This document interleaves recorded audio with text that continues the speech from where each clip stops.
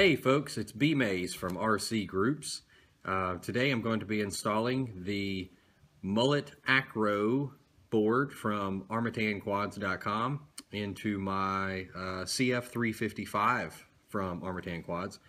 I'm going to be showing you how to solder in these connectors. I'm going to be using the right angle connectors, and ironically my trusty Weller iron quit working today, so I'm going to be using a very inexpensive soldering iron from Harbor Freight, and that's okay. I'm going to be using quality solder, and you don't have to go out and buy an expensive soldering iron.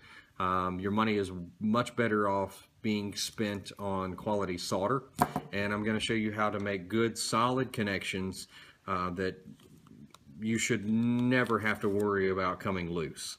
A lot of people want to ball up the solder on the connections, and really that's not needed. You want the solder to flow evenly down through the joints. So I'm going to show you how to do that. Okay, the first thing we're going to want to do is just take our connector and just place it onto the board. Just turn it upside down. We're only worried about one connection right now. We just want something to hold it steady while we solder the remaining connections. I'm going to put a little bit of solder on the tip of the iron.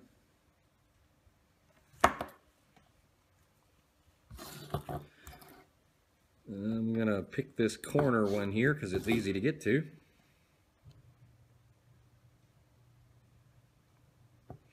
Just a tiny drop on there, just enough to hold that. I want to make sure that we're looking good and straight. That's not bad. That's not bad at all, really. So I think I'm going to go with that. All we have to do is continue on with the rest of the connections.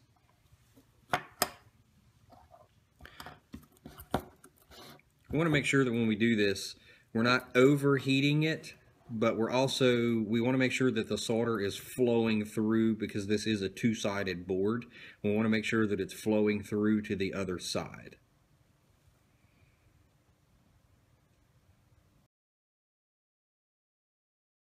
All right, now that you've got all your connections soldered up, you want to turn it over and just kind of take a look and make sure that the solder did in fact flow all the way through the board. And you should see it kind of just running up the pins on the other side there. Next, I'm going to take alcohol, and I'm going to clean the rosin, clean the board, clean it up a little bit.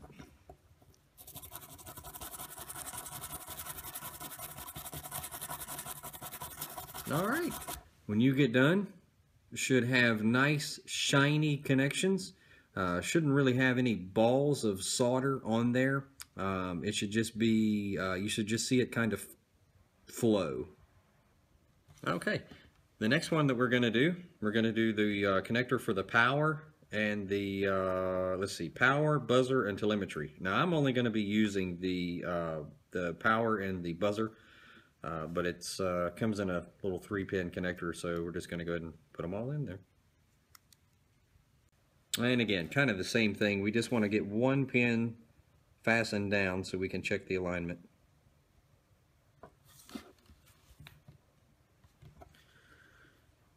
And it looks pretty good, so we'll go ahead and solder the rest of them.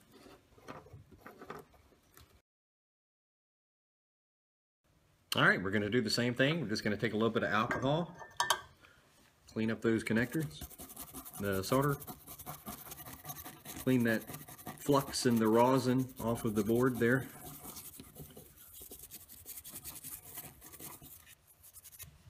And make sure that we've got good, nice, shiny connections.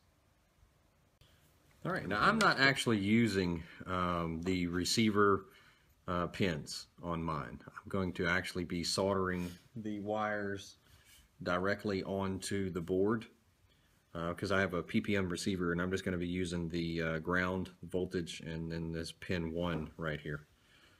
But I am going to go ahead and I need to tin the connectors anyway. So I'm just going to show you how you would do this one, because this one's a little trickier. This one you don't have the holes to kind of hold the pins in place while you do it.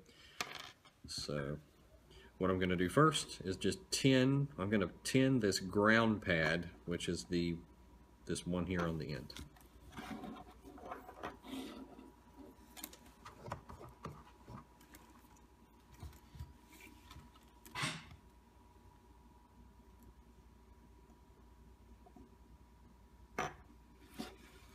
Right, so we've got that tinned. Now I'm also going to actually put just a tiny drop of solder on this pin right here, on this very last one. All right, doesn't take much. And then I'm just going to take my iron and my solder. I'm just going to put just a little bit of solder on the tip of the iron. I'm going to place these two where it needs to be. All right, should fit. Mine fits snug because I've got a decent little ball of solder going on the tin there, but just want to line it up right in the middle, and just basically all you should have to do at this point is just touch the iron to the pad. It moved a little on me. Whoop. There you go. So I'm just going to tin the rest of these connections. We're only using the ground, this one here with the white dot, which would be the positive, and then number 1 is going to be our number 1 channel for our receiver. Now again, since I'm going to be using the PPM receiver, I'm not actually going to be using the header connections there. I'm just going to take a standard receiver cable, which I have cut, and I'm just going to be soldering the 3 connections directly onto the board. I've gone ahead and tinned the ends of the wires in preparation for soldering them directly to the board here. Just want to note that the last pin here is ground. The middle one, well, the one here with the white dot is the positive, and then where it starts the numbers, number 1, 2, 3, and then on the back you have 4, 5, 6, 7, and 8. Those are all your receiver channels. We're only going to be, or I'm only going to be using ground, power, and pin 1. Okay, so we've got the 3 connections soldered to the board there, which is all we're going to need for our PPM receiver. And at this point, we're ready to mount our flight control board.